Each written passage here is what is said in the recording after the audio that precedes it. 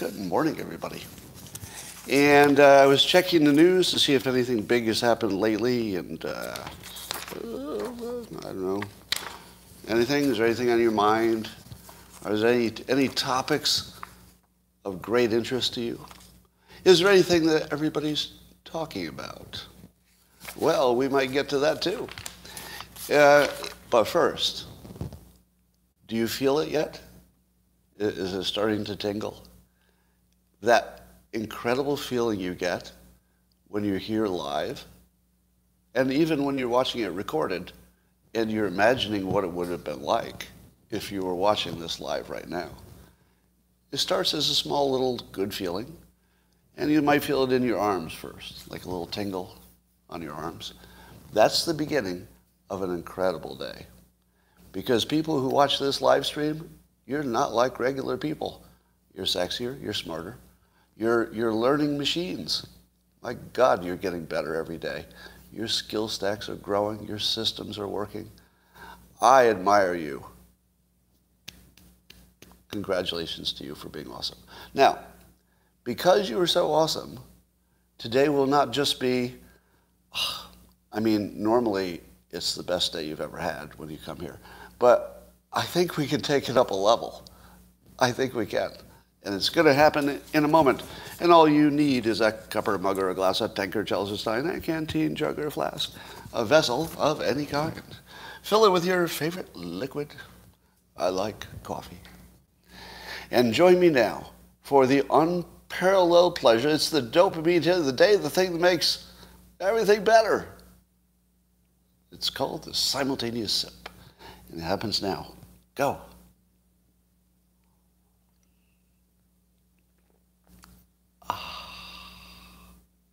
That was so good that even though I noted a little pushback from what I would call an anti-sipper, yeah, don't grab the pitchforks. No, let them go. Let them go. That's not the kind of people we are. People can be pro-sip. They could be anti-sip. We're a big tent kind of a thing. So really, you should not be bigoted against the anti-sippers, even though we like sipping. We like it. We're sort of on team sip. The anti-sippers, we shouldn't hate them because they're worth less than us. I'm not saying that, and I'm not saying that you should feel any animus toward them at all. The anti-sippers. I hate the anti-sippers. I hate them. I'm going to tweet about those idiots, anti-sippers. Con. All right. Rasmussen has a poll. Says that 66% of likely U.S. voters believe America is now more divided than it was before the 2020 election. So good job, Joe Biden. I believe there was one thing that Joe Biden promised us above all other things. What was that? What was that one thing he said? He said, man, there's one thing I'm going to give you. Let me tell you there's one thing you're definitely going to get. The one thing you're absolutely going to get, we're not going to be so divided.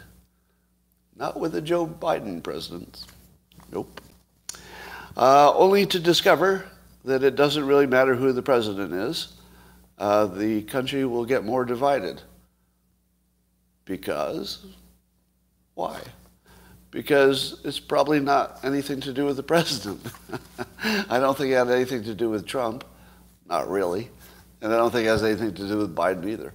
I think that the media is such that all presidents will look worse and worse until we immediately elect them and then execute them without any gap in between. Because, everybody just looks like a worse and worse version of, it looks like a photocopy of a photocopy. Like every new president seems worse than the last in ways that we can't even imagine. It's like, oh my God, this one was so bad. Well, not as bad as that last one, but wait till you see the next one. So if the trend continues, and each president is devalued by social media, eventually you'll get to a point where the only person who could be elected president is so bad that they just have to be immediately executed. So that might make the primary season shorter, fewer people. So there could be some good elements of that. We're going to get to Elon Musk. Of course we are. Of course we are. I'm just waiting for some more people to get on here. What do you think about governments picking winners and losers? This whole Disney DeSantis thing was about that. But I'll just ask this one question. Then I'll just leave it at this. Just a general question.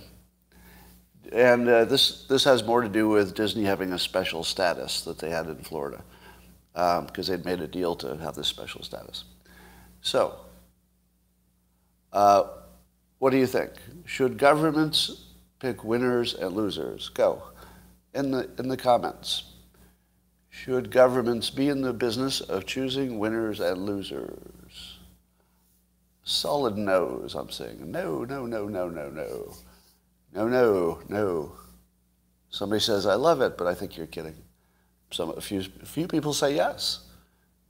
I'm sort of surprised. Sort of surprised. Now, all right, second question.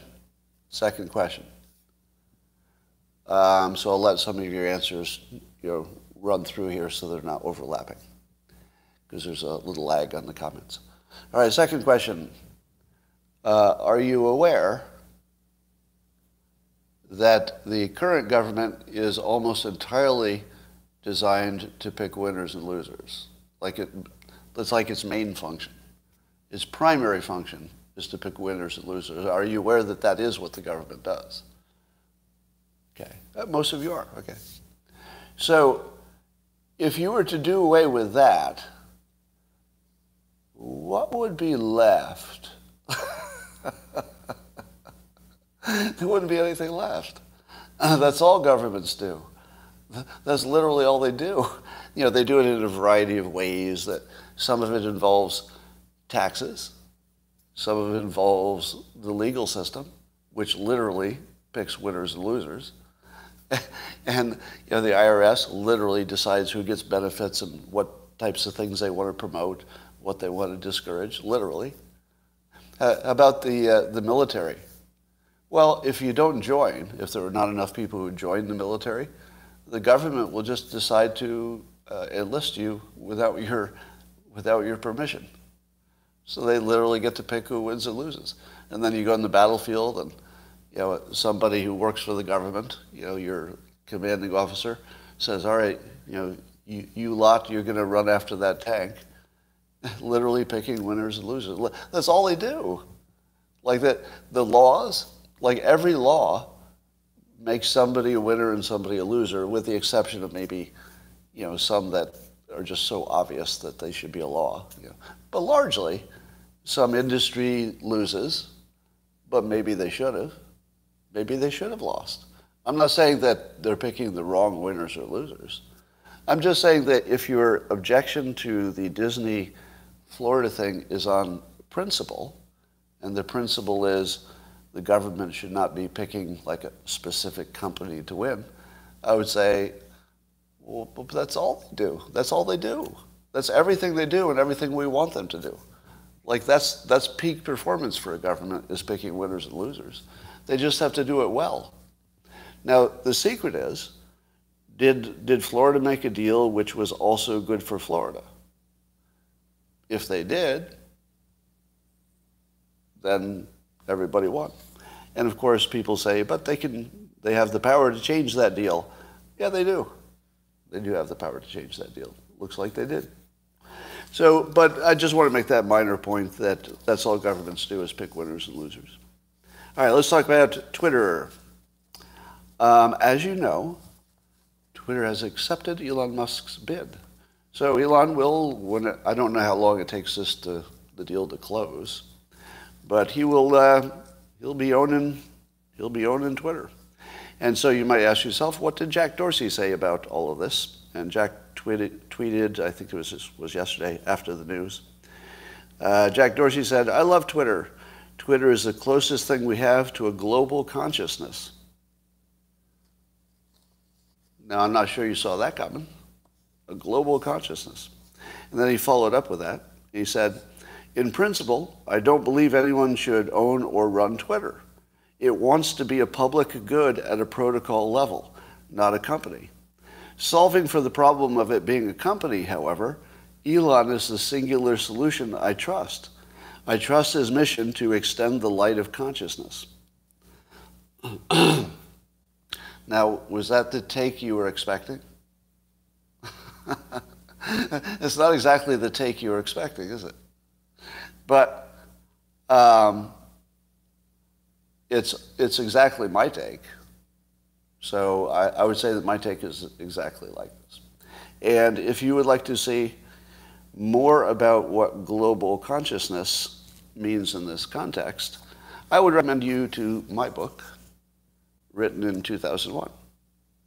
Now, I'm not going to say anything else about it, but I'm going to let the people in the comments who have read it just say in the comments, if you've read it, would you think that this is the right book at the right time because of the news? Just in the comments. Just tell the other people if you think, oh my God, the timing of this is exactly right. So watch as the comments go by. On locals, it's solid yeses. They've all read the book. And there are fewer people on YouTube as a percentage who have read it, but they all say yes, right? So I'm not going to tell you anything else because I don't want to be a spoiler. But just know that if you're following the story and you wonder what it means if someone refers to Twitter as forming a global consciousness and what it means to extend the light of consciousness, that those are not crazy ideas. They're not even slightly crazy. Because Twitter is indeed that. But it gets lost in the fact that it's a bunch of other things. Whiteboard time. Whiteboard. We got the whiteboard. That needs some kind of a drum intro, doesn't it? I'm going to have to record a drum intro for whiteboard. All right. So when we're looking at Twitter, it's all of these different things. It's like a cesspool of hate and fake news. True. It's a job for some of us, such as myself. You know, for me, Twitter is a career. You know, it's how you reach people. It's how you build an audience. You know, it's basically just how you connect. So if you have a certain kind of job, it's part of your job. It's also an addiction for other people. Get a little dopamine hit every time you get one on the other team. And as Jack has noted, you could think of it as a global consciousness. Now, the shortcut of that is that Twitter is like a meta brain, or let's say that Twitter has a mind of its own that looks like something like the majority opinion. But there's always a minority opinion. If you were to say to yourself, but Scott, how can it be like a global consciousness? At the same time, it's like a cesspool of hate and fake news. Well, let me ask you this. What do you think your brain is? Your brain is a cesspool of hate and fake news. It just has other stuff too. It's got some love in there, I hope, some empathy. You know, it's got some charity and some industry and some good intentions. It's got a lot of stuff in there. But your brain is a hot mess. Do you have one clean thought every day? No. It's like this boiling cesspool soup of awesomeness sometimes and you know, such dark thoughts that you can't even express them to another human because you think you'll be burned as a monster. That's where your brain is. That's where your consciousness is. So if your consciousness is a you know, roiled cesspool of badness, but weirdly, you put all of that awfulness together, and it can produce a human who does some good stuff, you know, who contributes to the economy, takes care of a family, you know, does all kinds of good stuff. So Twitter's like that. It's like this insane extreme of everything that you can barely tolerate sometimes. Do you know what else is like that? Do you know what else is like an extreme, like thoughts in every direction and you can barely tolerate it? Your own mind. Most of us can barely tolerate our own minds half the time, right? Because it's just a mess in there. Now, and by the way, this is part of what I call the basket case theory. If you're not old enough to have learned this yet, I can save you some time. Everybody's a basket case once you get to know them. Until you do, and you don't know much about their inner thoughts or their actual life, you think, well, there's somebody who's got it together. If only I could have the clarity of thought and the happiness that I'm observing in this complete stranger. If only I could have that. And then you live a little bit, and you start noticing this pattern. You're thinking, I've met a lot of people. Why are all the people that I've met really messed up on the inside? Because once they get to know you, they really, they'll vomit out their inner thoughts, and you're like, whoa, that's as bad as my inner thoughts. I thought I was the only one who had thoughts like that. So anyway, I wouldn't worry about the fact that there's a lot of awfulness within the Twitter global consciousness, because that's just like you, and you have some good points too. And if you want to know more about that on a concept level, God's Debris is the book you want to read. Only takes about an hour and a half, and it's written with hypnosis technique, which I disclose in the beginning of the book. So if that makes you uncomfortable, you should not read it. But the technique is used to give you let's say, an experience when you read the book that goes beyond the story. So it's how to make it an experience and not just a story. All right. So here are all the angles that people are taking on Elon Musk buying Twitter. One angle is that Elon has, or Tesla has too many connections to China. So they got a China factory and want to sell cars in China, and it's the biggest market. And would that not cause Elon Musk to be biased? And would it not cause him to do things that are a little bit pro-China? Because he might have $1 trillion riding on it. What do you think? Remember, I said follow the money. So if you follow the money, and he might have $1 trillion, riding on making China happy, would you expect $1 trillion would influence him? Well, if anybody were not to be influenced by $1 trillion, it might be him. But you have to start with the baseline assumption that all humans are influenced by $1 trillion. Like even if you ranked who could resist it the most, and even if you said, all right, of all the people in the world, he could resist it the most because he's already the richest person. I mean, you'd imagine that would be the person who could resist it best. But even if he were the best at it, it's $1 trillion, right? No one is immune to $1 trillion. It's not imaginable. Even if you justified it as, I'll use it to feed the poor or something. Like you would always have a reason why that $1 trillion should actually make a difference to you.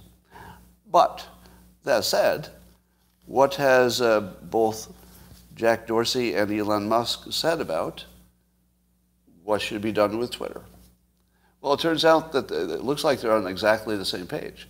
That as long as the algorithm is transparent, what can China do? To which I think, oh yeah, what can they do? The entire point is to make it transparent. That's the entire point. If Elon Musk doesn't make it transparent, well, then the whole thing's a waste of money, and it's a step backwards probably. But it's everything he says he's going to do. When was the last time he said he was going to do something and then it turned out that he was kidding? Like not something on this scale, right? He's very clear what he's going to do. Jack Dorsey is very clear that it should be done, and I think he even mentioned that the current CEO of Twitter is also on that same page. So one wonders who was not on that page. Well, the hints that we have are possibly the board and possibly other owners of Twitter who had corporate interests. So if you read what Jack Dorsey is tweeting, it would seem that there's some kind of Wall Street corporate influence that was on Twitter that might have even been more than the influence of Jack Dorsey. Like, that's the only way I could read it, is that if Jack Dorsey wanted things to be one way, he couldn't get it done. So he couldn't get the very thing he kept saying in public a lot, right? Because it's not like this is a new thing. Jack Dorsey's been saying this for a long time. Ever since it became an issue, he's been saying it should be, you should have a choice of algorithms, it should be transparent and stuff, and shouldn't have corporate ownership. He said for a long time that he sort of regrets, not sort of, that he regrets the business model that Twitter became. He says it directly. So all the people who seem to be having the biggest influence on where Elon Musk would go with this seem to think that he could get to transparency and that it's doable. What do you think? Doable or not? Because otherwise the China thing is completely valid. If it's not completely transparent, that $1 trillion is certainly going to make a difference, I would say. Here's what here's what Elon Musk is good at. He's a product guy. Now, when you look at Twitter, isn't the thing that just screams it needs a feature, right? Like, why can't I have the feature that edits, or why can't I have the feature that maybe gives me more information about if I'm shadow banned, or why can't I have a feature that gives me everything unfiltered, So you think of Twitter, you say, give me a bunch of features, and then I'll be happy. And who's better at that? Like, Elon Musk is like sort of the ultimate figure out what features make sense and build it and give it to you kind of a guy. So that all looks good. Who should be the most worried people in the universe right now? Crystal ball. I'm going to go with the marketing department at Twitter. I feel like the marketing department at Twitter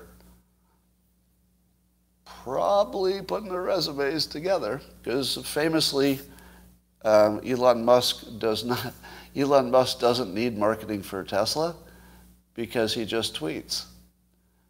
What do you think? Do you think he needs a marketing department for Twitter? Because he's literally doing that while he does his other job. I joked, and I think he liked that tweet, that I joked that he does the entire marketing department for Tesla while he's on the toilet. Because I think there might have been a joke about him tweeting from the toilet or something. And now he could add the running Twitter's marketing to it too. I mean, he could just do both of them before he's done with his business there. No, literally, I'm not joking. What possible good does the Twitter marketing department do to anybody? If you know that Elon Musk is just going to be doing what they do times 1,000 with just a few tweets. Can Elon make the business model profitable? Well, it's already profitable, right? Wait, are you suggesting that Twitter's not profitable? I think the question is how profitable, right? All right. Now, here's a question. Have you seen a bunch of people say that their number of followers is way up, and that it's people who are, let's say, conservative leaning, and their number is up? Well, I'll tell you that my number of people who follow me on Twitter is typically, on average, and this is just really gross numbers, on average, 300 a day. So I would get, and you could look back pretty far and you see I get 300 a day. Yesterday, when Twitter was sold to Elon Musk, I got 10 times that. I got over 3,000. So I went from 300 to 3,000. But if you think that's because, Twitter is, burning the old algorithms and, hiding the shadow banning so they can't get caught or anything like that, maybe. I don't know what's going on. But I think it's equally likely that I hear a lot of people are just coming back to Twitter. So a lot of conservatives who might have followed me in the past but had stopped following me may just be coming back to see what's going on. Something like that. So I would say it's too early to know that this is because Twitter changed anything, as opposed to Musk changing how people thought of Twitter, which might have just brought people back. Or maybe just to see what's going on, because it's the biggest story. But some people are, like, I think Mike Cernovich just went through the roof, his numbers. Like, just a crazy number of people followed him in one day. And the funny thing is that ivermectin is trending now. So everybody's tried to say all the things that got them banned before, and indeed they're not getting banned. But it's so obvious that they're saying it for humor purposes that I'm not sure that they would get banned for that anyway. So I don't know. I'm not going to talk about ivermectin. It's just funny that it's trending. There's a clip of Ari Melber on MSNBC who is talking about Musk buying Twitter, and he's concerned about it. And he's concerned that Musk could have too much influence on something like an election. So here's what he said. He said, quote, "You could secretly ban one party's candidate, secretly turn down the reach of their stuff, and turn up the reach of something else, and the rest of us might not even find out about it until after the election." Well, yes, Ari Melber, that is a risk. It's only the thing we've been talking about for 5 fucking years, like obsessing about it, like the number one thing that something like 50% of the country has been, just frantically, flailing about, and suddenly he's like, hey, what if somebody used Twitter to like affect an election? What would happen then? Oh my God. And I think Tucker Carlson is already back on Twitter. I don't know if that was because he was unbanned or he just wanted to get back on. I swear, I think Brian Stelter only exists for our entertainment and not in the way that he's hoping. I don't have a bad feeling about him personally, but from the perspective of someone who watches not just CNN, he's a wonderfully, I don't know, what is it that makes him so interesting? Is it because you can't tell if he believes what he's saying? Is that what it is? It might be that you're not entirely sure if he believes it or he knows he's supposed to be saying it, right? Is that it? Some of you are making unkind comments about his physicality, but I don't think it's that, because he could look like anything if you agreed with him, and suddenly he'd be handsome to you. I don't know, but here's what he said, talking about Elon Musk buying Twitter. He said, if you get invited to something where there are no rules, where there is total freedom for everybody, do you actually want to go to that party? Or are you going to decide to stay home? To which many people said before I could cleverly chime in, and they'd taken all the good jokes, so I believe I didn't. But yeah, that's the party we do want to go to. Yeah. You mean the good party? Yeah, we want to go to the good party. Definitely. Definitely. Take me to the good party. So, but it's just hilarious to have him use this explanation, especially when you talk about freedom of speech. Yeah, I do want to go to the place where they have freedom of speech. As a matter of fact, I do. I wouldn't mind that at all. Now, I wouldn't mind also having better tools for filtering out people whose opinions aren't adding value to me for whatever reason. So, but it is hilarious to see people, let's say, associated with the propaganda on the left, how concerned they are that their main propaganda lever just disappeared. Can you imagine? Because, I've been saying for a while that Twitter isn't like other media properties. It's the lever that moves the other properties. So whoever controls Twitter, and ideally having a transparent system means that the public controls it, just by having a lot of sunlight on it, ideally. I don't know how you can get away with fake news as easily. I mean, it seems like there'd be much better check and balance on that stuff. Both ways, like not just the left, but the right, of course. All right. I was actually thinking I should be more of an activist on this whole thing.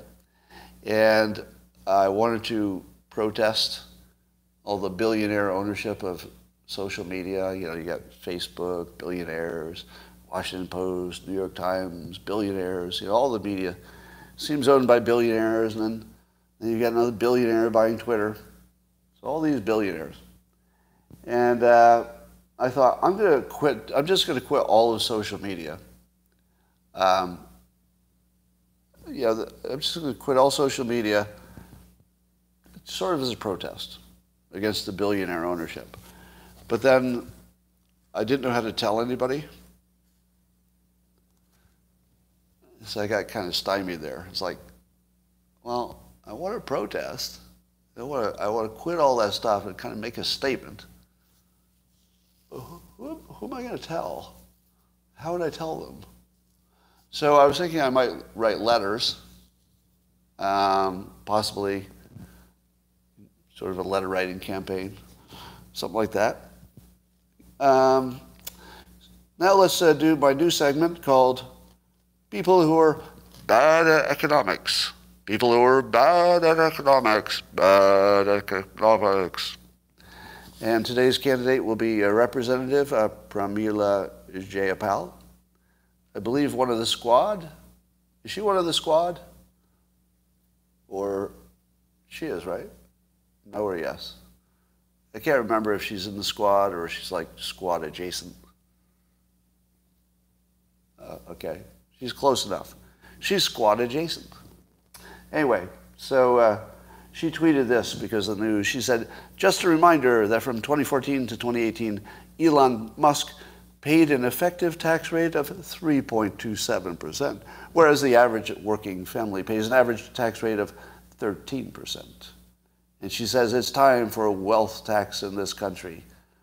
No, Representative Jayapal, it's time for an economics lesson for representatives. People who are elected to represent this country should know a little bit more about economics. Because, do you know why tax rules are the way that they are? It's because the government picks winners and losers. And the government wants people who invest in things that create jobs and make the climate better in their view. They want those people to get big tax breaks to allow an Elon Musk to survive and thrive. It's exactly what the government wants. Do you know why the government wants people like, entrepreneurs in general, but do you know why the government wants entrepreneurs to pay low taxes? It's so that they'll build trillion-dollar companies. Did I have to explain that? Like, it's not random. Does she think that these things are randomly handed out? They're not random. It's because people do things for their own benefit. If the government decided that somebody should have a tax benefit, it's because the government said, that's probably good for the government too. It's good for everybody. You know, there's a reason for every tax rate, everybody who gets a break. It's not random. It's based on economics. And if you found something that was clearly just bad economics, like it didn't create the right incentives, well then yeah, you should change that. And we do, you know, when we discover that that's the case. But to imagine there's something that is designed and working exactly like you wanted it to, creating incentives for exactly the right people, I don't know. I feel as if we deserve better representatives. And you know, we always talk about how the low-income people in this country should get something like financial investment advice, you know, how to manage money, basic lessons on money management, which I think would be an amazing addition to school. But seriously, we should not have people in Congress whose understanding of economics is so low that they don't understand that, you know, the tax system is set up for a reason. That's not random. All right. I saw a little thing going around the internet. Said there was some study. Who knows how reliable studies are, but it was funny. So it said that men who help the most with housework, so that wherever the man is most close to doing an equal amount of housework to the woman, they also have the highest likelihood of divorce. And people were expressing some confusion and surprise that that would be the case. So I tweeted that, of course, I know the answer to this, but I'm certainly not going to say it in public. But I'll give you some things that people are saying about it. Number one, there are lots of other correlations, are there not? That where you have a situation where two people are doing nearly the same amount of housework, there are probably other things going on, are there not? Like, one of them is not a billionaire working 14 hours a day. And, well, that's a bad example, because in that case they'd have housekeepers.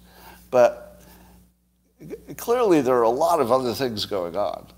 And I would like to offer absolutely no opinion whatsoever about why this is sort of obvious what's going on here. But I'm not going to say it out loud. You can. You all risk takers, you. Just I'm not even going to read your comments because they're so inappropriate. The anti-wokeness or the wokeness that, anti-wokeness that I'm seeing is disgusting. All right. So you can fill in your own jokes on that one. Former DNI John Ratcliffe, guess he was on Charlie Kirk's show, and he said that to expect more indictments coming from the Durham thing and the whole fake Russian collusion thing. Now, apparently, Ratcliffe must have seen documents that the rest of us have not, because he says that when more classified documents come out, we're going to be kind of shocked. He said it will appall the public if they're declassified. So how much do you want to see the things that would appall us? I'd really like to see those. And I don't imagine there's any reason they couldn't be declassified. So I feel like one of the strategies that bad people use in politics is to just make sure that the investigation lasts long enough that we don't care about the issue anymore.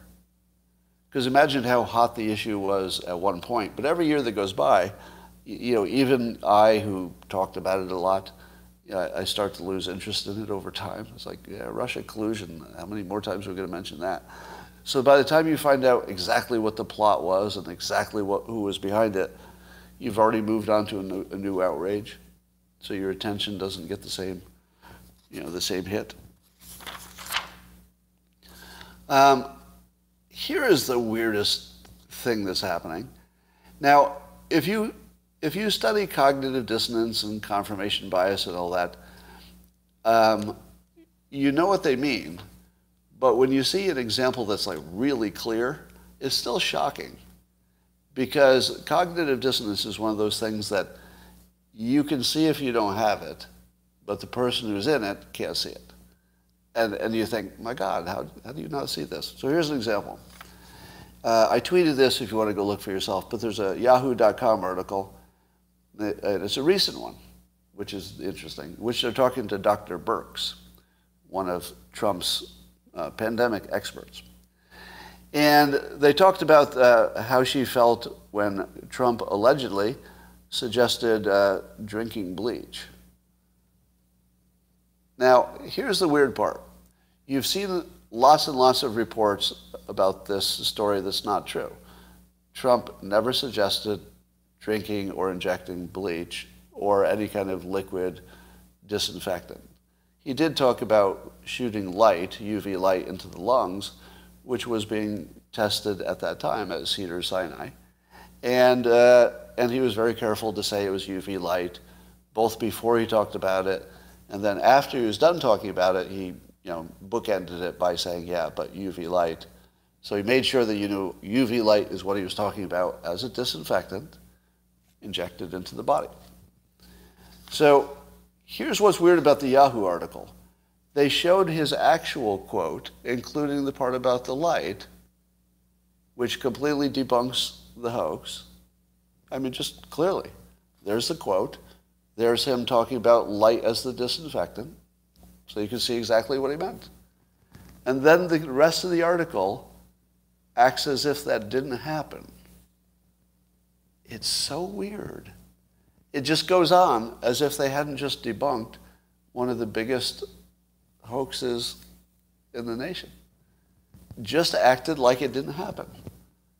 They just printed it and then just went on like, sorry, this lady had to endure this horrible hoax or this horrible thing that they just said didn't happen. I don't know what to think about it. It's just like so mind-blowing. Now, I can explain it. It's easily explained. It's cognitive dissonance. I mean, it's easy. But to watch an example that is that clean is just weird. Now, I think I've delivered on the best live stream you've ever seen in your life. We are, in fact, forming a global consciousness with Twitter and with what we're doing here, which is sort of an adjunct to all that stuff. As I've said before, I believe that there's an emerging thing called the internet dads, meaning people who generally have figured out how to meet their own needs and are just trying to be useful. And I try to be one of those. Like, I'm very intentionally trying to be useful because I'm at that stage of life. A number of other people just like it. Mike Cernovich, probably the best example of someone who's literally just wakes up every day and is just trying to be useful on Twitter, 25 tweets a day that are pretty much all great. And a number of other people. One of those people, I think, is Elon Musk. I see Elon Musk as, he's sort of the super dad, but I see him as an internet dad. Like, I don't even see him, it doesn't feel exactly like, a patriot. It doesn't sound exactly like politics, does it? It's not like politics. It's not exactly just, rah, rah, America first. It's literally just dad. Am I wrong? Now, again, of course, I'm being sexist here, so let me acknowledge that in this context, dad means men or women who have a certain sensibility and they're at a certain place in life. I could have called it mom, in a different context. But it just feels like that dad vibe. It's like, okay, I'm just going to buy the company. if you kids won't stop arguing, I'm just going to buy the company. Doesn't that sound like Dad? It doesn't sound like Mom, does it? Because Mom doesn't buy the company to make you stop arguing. That's just Dad. Just Dad. And who makes a bunch of off-color jokes while he's doing it? Mom? Does Mom make a bunch of off-color sexual scatological jokes when he's buying a major company that's the lever of civilization? No, Dad does. Oh yeah, Dad does. That's why they're called dad jokes. Exactly. So now, how many, you could mention probably another dozen or so dads, couldn't you? But I'm quite serious in saying that this phenomenon of internet dads who only get involved when Dad has to get involved is probably a really good thing. Like, it just creates this one extra positive force, because I don't think that the dads get involved unless there's sort of a log jam. You know what I mean? Because Dad's going to let you fight. That's like the cool thing about the dad vibe. Mom is going to try to stop you from fighting right away. And Dad might let you duke it down a little bit. Let you fight a little bit. But, you know, when it's time, when it's Dad time, well, then you get involved. And again, not trying to be sexist, so you can switch the genders, and any gender preference you want to put on that would be LGBTQ, fine with me. It's just an easy way to explain it in classic sexist terms. All right. So it could be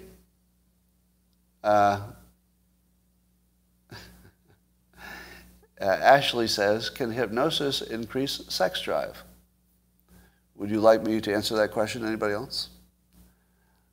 Can hypnosis increase sex drive? Well, let me ask you this. Have you noticed that your sex drive seems to be a mental process? And that if you, let's say, spend some time in the same room with, or you're exposed to someone who's unusually sexy, that your brain says, oh, there's something unusually sexy, and then your body just responds. So can you imagine that hypnosis would not help? It seems almost impossible it wouldn't. Am I right? And the answer is yes. You know, yes, definitely. Now, I'm not talking about somebody who's got like an actual medical problem, right? So if you have an actual medical problem, no, it's not going to help for that. But if the problem is entirely about how you think about yourself, or it's entirely how you think about the topic, let's say it's because you're shy, let's say it's because you haven't found that one thought that really, you know, lights up your brain. Yeah, there are a whole bunch of ways that simply re-engineering your thought process, which hypnosis is good at doing, if you wanted to, right? So it's the willingness to participate in it that makes it work. If short of that, no.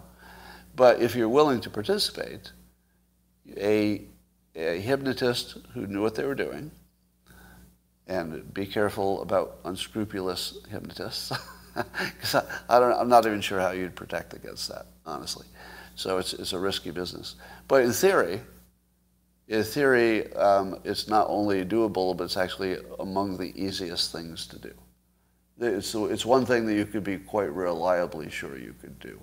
Whereas quitting cigarettes, for example, you wouldn't bet that hypnosis could do it. It works about 1 time out of 3. Same with losing weight. If you use hypnosis to lose weight or quit smoking, it works about 1 time out of 3. So does every other method.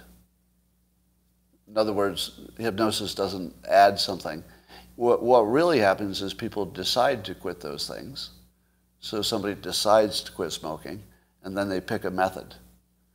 And it almost doesn't matter what method they pick, because they decided. They don't want to smoke. I'm sorry, they don't want to quit. They decided. So about 1 in 3 people literally just decide. And then it doesn't matter what method they use, including hypnosis. Same with eating. About 1 in 3 people are just going to have that ability to just stop and eat differently for the rest of their lives. The rest can't. So did the hypnosis help? Well, it didn't matter what method they used. As long as they had decided, the method became somewhat irrelevant. It probably helped to have a method because it gave them something that they thought was working and made them feel more confident that they could get through it. So maybe it helped them psychologically in some way, but so would anything else. All right. And that. Can hypnosis cure disease such as mental illness?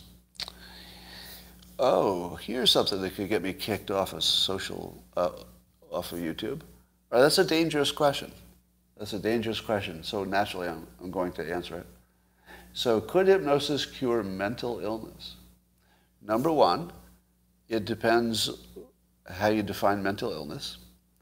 Because there might be some categories of things that sort of a gray area that hypnosis would help in, but maybe I would say it's mental illness, but you might say, well, that's more of a personality or a situational thing. That doesn't count. It definitely can't cure schizophrenia. It definitely can't cure anything that's like a physical brain damage. So there are lots of things you can be sure it doesn't help with. So I would say if you took the basket of all mental illness, the odds that it would cure any one thing in there would be low. But is there anything in the basket that it could cure? And the answer is yes, with a caveat. Yes, with a caveat. That reframing itself can be enough to help some people. Like simply thinking of something in a new way and then practicing the thinking in a new way. The practice is important too. That feels like hypnosis and can work without hypnosis. I mean, it's literally just something somebody can suggest to you, and then you just practice it, and it can make a big difference in your mood, for example. I mentioned it too often, but it just fits every situation, it seems like. The Dale Carnegie course teaches you to have less social anxiety. And I would argue that it's a form of persuasion, brainwashing, hypnosis that they don't brand that way, and they don't use any of those specific tools. But their method is so persuasive that the design of the class ends up being almost like you've been hypnotized or rewired. It's such a strong thing. And most of the technique is just giving you compliments instead of any criticism. They just make it safe to basically rewire your own brain. So so there's nothing that looks even slightly dangerous about it, and yet your brain is literally rewired, but in such a positive way that you end up just recommending it. Like you don't worry about it. You're like, oh, that was good. You should rewire your brain too. So the answer is, if the hypnotist knew how to reframe, and then use the hypnosis to, let's say, reinforce the reframe, to cause you to think about the reframe more than the other thing, that could be done. But it would require a certain level of skill, a pretty high level of skill. But in theory, yes. In theory, for some of the most, I'd say for the most treatable forms of mental illness, lower on the severity scale, you almost certainly could get the same benefit that, say, therapy would give you. And for some people, nothing is universal. For some people, it might be almost instant, like a day or two. But also, there are people who can, with therapy, can fix you in a day or two. So there isn't really any science that I can rely on for this stuff. So, and the way therapy would fix you in a day or two is with a reframe that just made you say, whoa. Let me give you an example. Here's a reframe. Somebody thinks that they don't have any worth. They just have low self-esteem. Here's a reframe. I say, do you feel other people are worthless? No. Well, like, why not? Because, some have all kinds of flaws and stuff. And people will say, well, everybody's got flaws. Like, I'm not going to judge them for, their anything. Like, they're good at some things, I'm good at some things. And then you say, well, do you think they're judging you? Why do you think they're thinking anything different?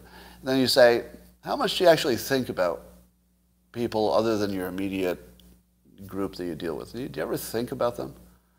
And they'll say, not really. Do you care that much? Not strangers. And that's just a couple of reframes to get you to understand that your feeling of low self-esteem doesn't fit any mental model. So it doesn't immediately make you feel better. But if you just keep telling yourself, wait a minute, other people really don't judge me, and I'm not judging other people, so what does it even mean to feel like you have low value? It actually starts losing its meaning. And if you just say, well, isn't everybody good at something and bad at other things? You think, yeah, I can't even think of an exception. Like, everybody's better at some things and worse than others. If you were to judge people by their mistakes, you'd hate everybody, so that doesn't work. If you judge people by what they're good at and bad at, again, you'd hate everybody, except some small number of people, I guess. So there's no standard by which you can measure anybody's worth. So these are just reframes. I'm just talking. So this isn't hypnosis. But imagine that these same ideas could be reinforced through a hypnotic process so that somebody is just more likely to think in the positive frames than the less positive ones. Totally doable. But, would it work for everybody? No, because hypnosis doesn't work for everybody. Not every hypnotist is good, etc. All right. And that, ladies and gentlemen, is your amazing live stream for today. Best that's ever happened? Can you confirm? The best thing you've ever listened to in your whole life? I think so. We all agree. All right, YouTube, see you tomorrow.